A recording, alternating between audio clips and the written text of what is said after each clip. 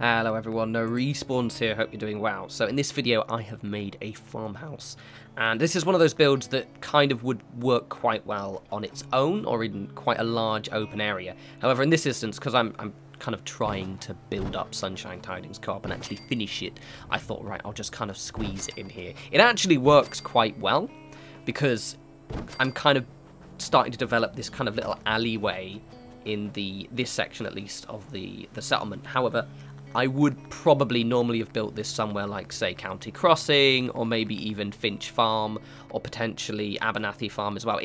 It's quite a fun structure. So I based it on something I found on Pinterest. I was looking for kind of post-apocalyptic farms. I posted a few pictures on Twitter the other day, and I was like, right, this is kind of the vague inspiration for what we're going for. So one thing you probably noticed already, what I'm deliberately trying to do is I'm not using snapping stuff as much. I've mentioned this in the last video, the last couple now, that I'm trying to kind of make structures that are a little bit less reliant on the typical structure of building in Fallout 4. Obviously, see, I'm doing snapping like that, but you'll see I replace these in a sec. However, I'm just trying to do, because there are quite a few things that look quite simple that we can't necessarily replicate. So I'm trying to see how far I can go with it. Also in this video as well, especially in the tour, which it's quite slow, I'm making quite a lot of use of the post supports and beams mods and the light with shadows and beam effects mods that I showcased in the last video. I'll put a link down. I'll just put a link in the description to the video, and in the comment section of that there is all the links to all of the various mods. The mod dev has actually now released a an Xbox One and PC versions as well, so basically you can now use them on all platforms. That lighting mod is insanely useful. I don't know how I managed without it, to be utterly honest. It's just glorious. For just like little things like fine-tuning the lighting in the interior of your settlements, interior of your buildings is going to be absolutely fantastic. So basically, what I wanted to do with this is I went for kind of go a farmhouse thing. But, so for example, using the barn, I use a lot of the warehouse pieces rather, and normally you use them with the normal warehouse bits, whereas I'm trying to kind of, as you see right here, I'm kind of mixing them together and kind of freehanding a lot of stuff. It's kind of one of those weird structures that looks very simple, but I knew I wouldn't be able to replicate it unless I actually made it kind of by hand. It was really fun to make. The decoration was great fun as well, because I got to make use of a lot of the new mods that I downloaded recently that I hadn't actually kind of had a good play around in terms of what decoration items that have been added. So it's quite cool. It's quite a fun one, this. I've still got a few more ideas for the settlement, so I think possibly maybe 2 or 3 more builds, and it should be more or less done. It's just I need to fill kind of the open space. This was a little bit of a nightmare to get straight, I'm not gonna lie. It was complete pain, but I managed it. Also, I had that while I was doing this video, actually. I had that glitch that I've mentioned before where your save get corrupt, so you get this thing where it goes, cannot save due to lack of memory. I think it's a PS4 thing. A couple of people have mentioned that it's due to the Creation Club items, and I noticed when this happened my internet was cutting out, so it might be a slight DRM thing on the side of Bethesda, where they're basically making it, because these are items you pay for, it might be that they're making it if your internet disconnects while you've got a Creation Club item, it then does that thing where it won't let you save unless you're connected to the internet. That would be my guess, potentially. People have mentioned it is something to do with the Creation Club. I wouldn't put it past them. They're usually not too bad with their DRM, but it's just the kind of thing that I can imagine them doing, and it kind of would explain a bit. So as you can see, I've kind of, what I wanted to do was anyway to have this kind of the front, the facade, is it called? The facade? Yeah, the facade of the farmhouse to kind of come out like this. Now these supports are an absolute godsend. A couple of them, see, a lot of them I was having trouble. I actually cut out loads of me scrolling through these stupid menus.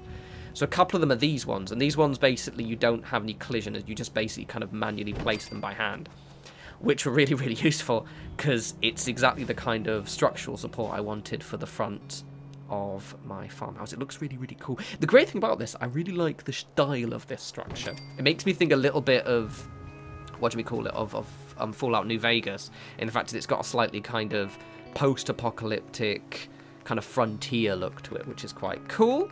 It's always nice when your ideas actually come together. My ideas are coming together quite a lot recently, but it's mainly because I'm just absolutely obsessing over them and spending way too long thinking of an idea. Also, stupid Ada kept floating around. I realised afterwards the reason being is because her guard rug is actually under where I've built, and I forgot I put it there. It's one of those invisible ones, so eventually, during the decoration phase, because she kept coming inside the house, I actually just place her somewhere. I need to actually sort out the settlers in this settlement, because basically there are loads of robots here, right? Because it was, you know, free the robots and all that jazz everywhere. However, I haven't actually got them to do anything bar guards, so they're all just on visible guard rugs, just kind of sort of monging around. So I'll sort them out. Most of this structure is actually the, you know, the front. So it's basically me making this kind of weird little, not weird, but it's just, I guess, bespoke and custom little facade of the building. And I just think it looks really cool. It was really fun, and it just makes for quite a dynamic build. Look at that stupid bin. I need to change the colour. I think I haven't touched Ada in so long. I don't know a lot of you. I never use her.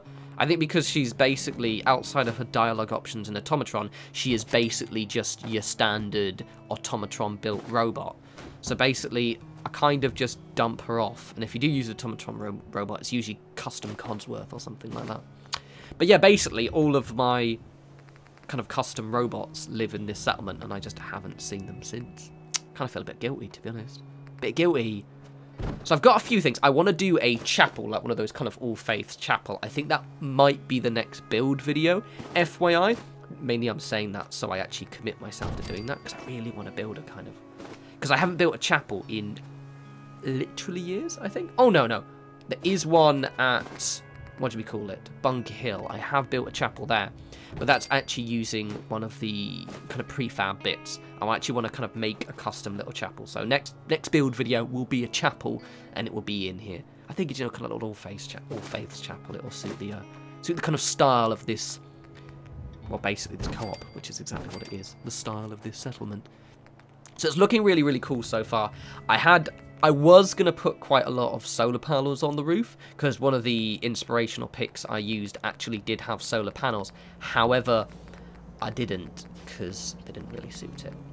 Oh, bugger off, Ada. Yeah, bugger off. So basically, those of you who didn't see my last video, the beams and supports mod actually has a load of these now junk fences, which basically are just plywood kind of turned at an angle. So what I wanted to do for the front, for the kind of fencing, is actually make this custom little fence. It's just something that in essence is quite small, but was really, really fun, because I'm a complete loser. Like a lot of you are, actually, to be fair now. You're like me, where, you know, just kind of obsessively making weird custom fences and bridges and stuff is great fun. This was cool. This was cool. I was a bit pissed off when I had the save game glitch, though. I did rage quit for a little bit and swear a lot in my house. I think it is to do with the internet.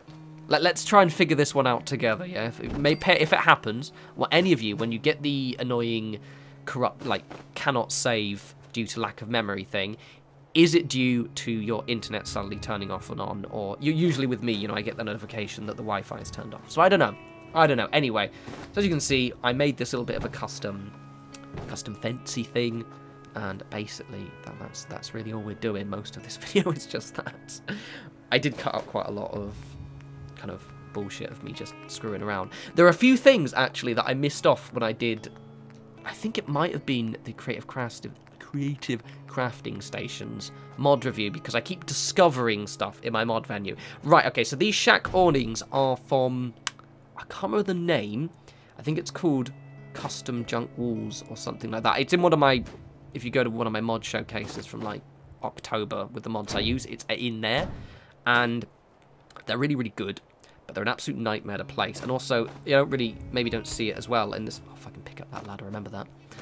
But I'm getting this straight. It's really, really difficult. So you'll see in a minute what I do is I put some of the vertical planks behind this to make it look like it's supported by them. Put them in first, because it just makes putting this in a lot easier, and you get it completely straight. I do actually get this straight enough that I didn't have to readjust it, but as you can see, I'm here having a bit more of a nightmare than I really should have had I done the support structures afterwards, which we'll see in a wee sec.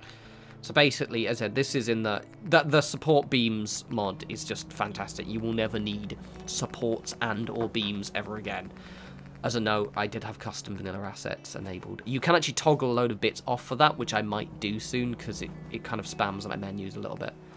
So these are a bit of a pain to put in, however, they do rug glitch quite nicely. Also, I play around my pillar a little bit. Because I wanted this kind of awning thing. There's actually an awnings, I know for a fact, people have mentioned this. The mod dev who makes this mod has got some other stuff as well, which will be the next video potentially. But one with awnings, and I think there's one with shop stuff as well. I just didn't want to use them until I've done a mod review, but I know there are awnings that I could have replaced with this one. Maybe I'll use them for my church. See this part here? This would have been so much easier had I done this first. But as with a lot of my builds, I don't really plan them. For example, while I'm doing this, I'm listening to the Magnus the Red audiobook. Very good, as I've said. Listen to audiobooks while you build. It's great fun. And I've got a picture in my other monitor, which I'm looking at to go, oh, right, okay, I'm doing that. Because I just couldn't remember. And also I was making stuff up as I go along. So this little structure at the side, because I was going to give it solar panels, but I also wanted to make a kind of like ventilation system at the side. However, I didn't actually want to build a ventilation system, so I basically put this little shack in the side.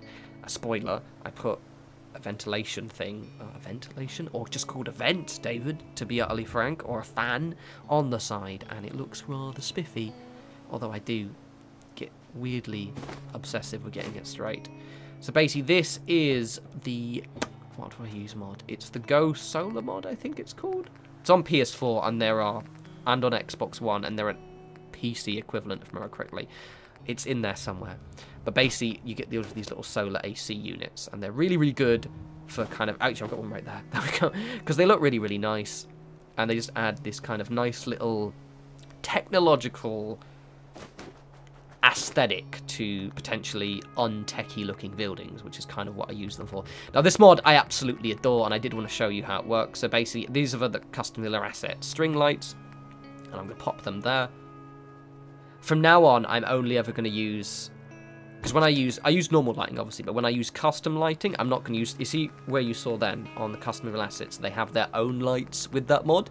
They don't work as well as these lights. So in the last video I did, as I'll link to the last video in the description so you can see it, I reviewed this lighting mod and it is just absolutely fantastic. So here's the tour. I went a little bit crazy with the decoration, as you can see. All of those barrels now, because those custom barrels from Unlocks and Objects don't actually have a light source.